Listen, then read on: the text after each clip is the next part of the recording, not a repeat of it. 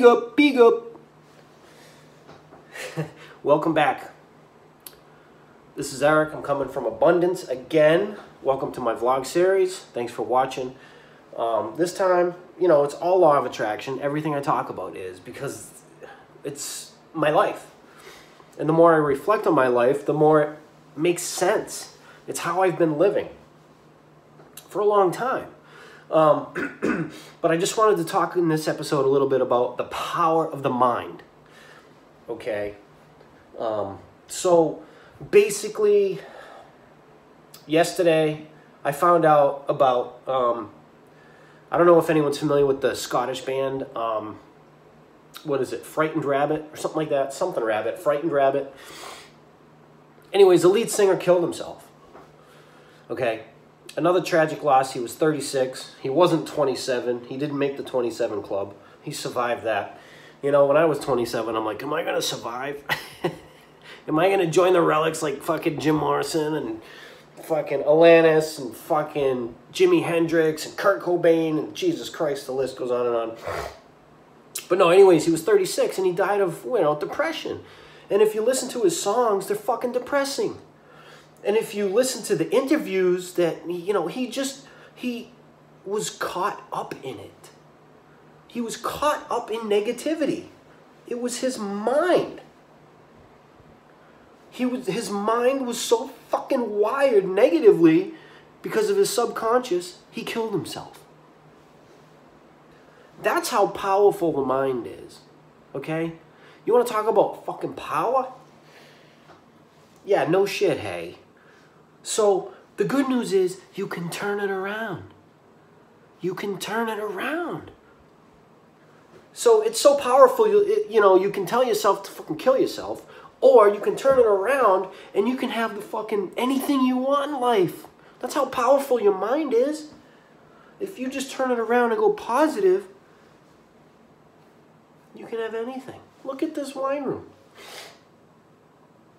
You know what? I should do a little freaking video roundabout.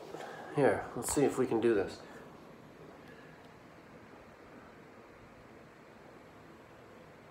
All brick. Those are the racks. We got 4 barrels here.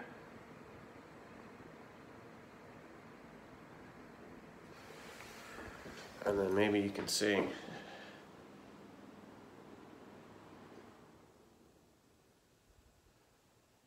the wine racks, the granite, the wine bar, me, of course, all brick.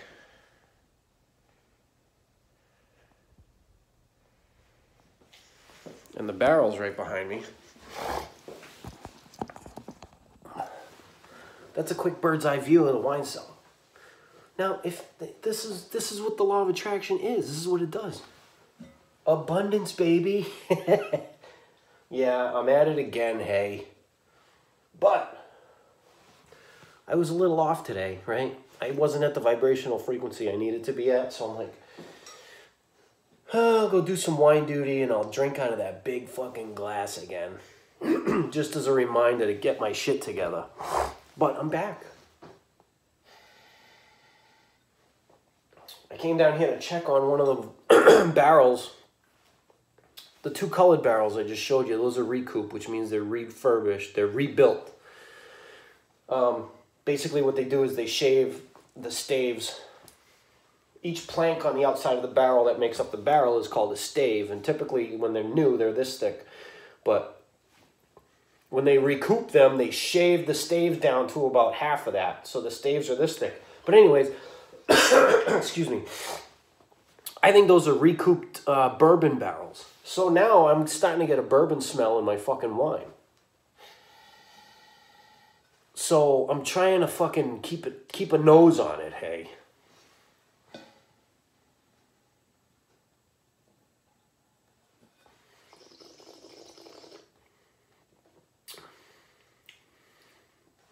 I'm not getting bourbon flavor. I'm just getting bourbon smell. The bouquet, it smells smoky and bourbony. But the flavor is fucking banging. How do you get rid of that? You can rack it. If when you aerate the wine and you let it breathe, it'll turn itself over and you'll start to get more of the fruit smell come back out of it. See, what happens is, this is how I like to describe it.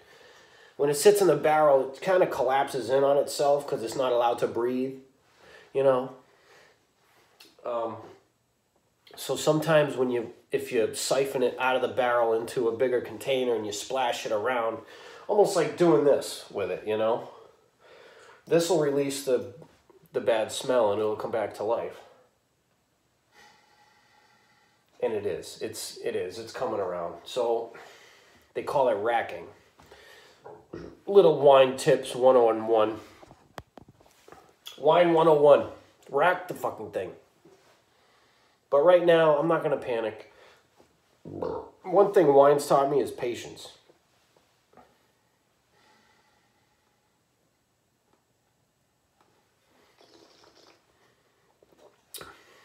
Man, is that good. Fuck. Anyways, the power of the mind.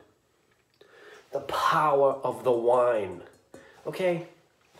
Get in tune with the universe. It's amazing. You know, there's a cool video on YouTube. It's called A Journey Through the Universe or some shit like that. Put on some trance and just, you know, open up another tab, put on trance, and then watch the movie on mute with the trance playing. Dude, just realize how abundant and vast and infinite the universe is. And it's all energy. And you can tap into it. Wait, your consciousness, once you're just aware of this, you can tap into it. It's insane. It's power. It's like, fuck. Dude, I'm tapping into it. It's exciting. I feel good. I feel like I'm 18 again. And I'm fucking 38. True story, man. Instantly. I mean, this law of attraction stuff, manifestations aren't instant, but, you know, you can rewire your brain, takes a little time, but you can literally tap into that energy instantly. It's all around you. So, I'm excited. This whole concept excites me. But it's power of the mind. Look, if you go negative, you could end up killing yourself. What is fear? Fear doesn't exist. It's only a result of certain emotions after telling yourself things. Okay? Bad things or negative things. What is depression? Depression is the same thing as fear. It's a result of all these negative emotions and thoughts. Fucking let it go, man. It's not worth it, dude. But there's nothing worse than an unenlightened individual who's depressed.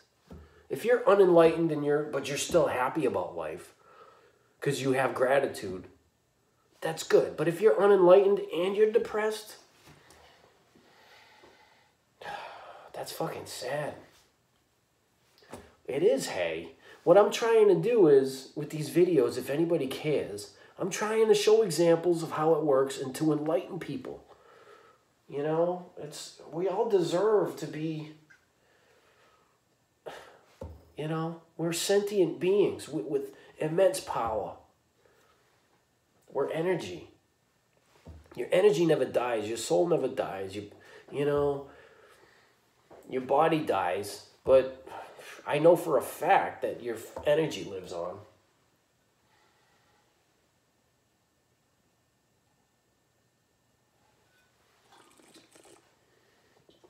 So, that's a quick little blurb. It just came to my mind. That guy from that band, you know, got all depressed, killed himself. It happens every day. People kill themselves every day because of depression, because they can't figure it out. You know, I've battled with it. You know, when I lost my mom, I always had my ups and downs. But now, I'm like, I stuck with it. You know, I lived by certain principles of the law of attraction. I wouldn't take no for an answer. I didn't give a fuck about what other people thought about me. I didn't care. I never cared. Even in high school, I didn't give a fuck. What does somebody else's opinion fucking make a difference in my life? You know, I have control of my life. And I've always believed that and thought that and had the mental strength to fucking live by that. Always. You know, so even these key concepts, a few of them here and there. And then I started, I've always been a visual person. I'm a self-taught drummer. I play drums. I was in a band for 4 years. We recorded an album. I taught myself how to play the drums. More law of attraction right here. Okay? When I was growing up in middle school or whatever, fucking maybe even before that, I was always infatuated with the drums. I love the drums. I was infatuated with them. And I used visualization to teach myself how to play the drums. That's how I taught myself. I would watch videos, I would watch drummers, Blink 182, you know. Sometimes I give myself the creeps. You know, that song. I would visualize, because that's a really fast-paced song. And I'm like, oh man, if I could do that, you know, I could pretty much play anything. And then it's just a matter of learning Bonham triplets, you know. But that's what I did, you know. And I would listen and visualize. And then I bought my first drum set in 2006 when I bought my first house. And I put it in the basement and I sat behind it and I knew how to play it. I knew where everything was. I visualized it. It was just a matter of getting the mechanics down. I had the mental fucking thing already licked. I would rehearse in my mind. And, okay, that's how you do that. That's how you do this. This is a sequence. And I would try and visualize the sequence of some of the triples and the notes and the ghost notes on the snare and the hi-hat and what they're doing with what. Which hand is hitting what. You know, what their feet are doing. I tried to figure that out mentally before even getting behind the drum set. By the time 2006, I bought my first drum set, I was playing ZZ Top. I was playing fucking, you know, Godsmack, some of their shit. I was playing that. Fucking visualization. I've always used visualization pretty much my whole life. You know?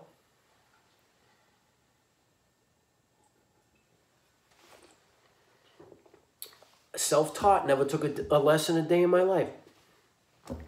This is law of attraction. These are all law of attraction concepts. It's how the mind works. It's how the universe works. And I was doing this a long time ago, hey, before even knowing what the fuck it was. Because I'm like, well, my mind, I have this ability. I tapped into it. And I've always been able to do that. Even, you know, I've always been able to do that. So that's just what I wanted to talk about. That was just another example in my life of these concepts that I used. In fucking, even before middle school, 6th grade, 3rd grade, 4th grade, 5th grade, 6th grade, I would, you know, I had music class in fucking, you know, middle school or whatever. And I would just, right behind the drums, I would, you know, go sit behind the kit and fuck around. Because I never had a place to put a drum set. I couldn't afford a drum set. I never had nothing. Now I have 2 of them. I had 3 of them at one point in time. You know? And I'd since packed my Ludwig up, and it's packed up right now, but I'm going to break it out again. I'm going to break it out again because my kids are getting older. You know what? I have another 70s Ludwig. It's a little bit rough around the edges. The kids are young. Maybe I'll have them fuck around on that one because I don't want them to fuck up my Vistalite. I got a blue Ludwig Vistalite. Same thing Bonham used to play. I only have a 22-inch kick, though. Bonham had the 24-inch or 20, maybe even 26-inch kick. My bass drum's only 22, but he had a 26. But I have a 6-piece snare, 2 rack toms, 2 floor toms, 2, 4, 5, and the kick, which is a 6-piece. And you can convert it into a 5 with the 1 snare, the 1 rack tom. I could set it up like Bonham if I wanted to, but I have the 2 rack toms instead of the 1. Drummers out there will know what the fuck I'm talking about, but but anyways, yeah, we recorded and produced an album. Our band was called Addicted. We're actually on iTunes. The album's called More Than What I Am. Search it. The band name's Addicted. Fucking recorded it. I wrote all the drum parts to every song. It was a pretty cool experience. I'll never forget it. It was awesome. Was supposed to do a reunion tour with those guys this summer, but I had another kid. And I'm like, I can't. The timing's not right. I got a newborn. I can't practice. We had no place to practice, and if we did, I'd have to set up and break down every single time. I'm like, fuck that. That, it's not happening. It's not the right time. I'd love to do it. It's fun as hell, but it's just not the right time for me,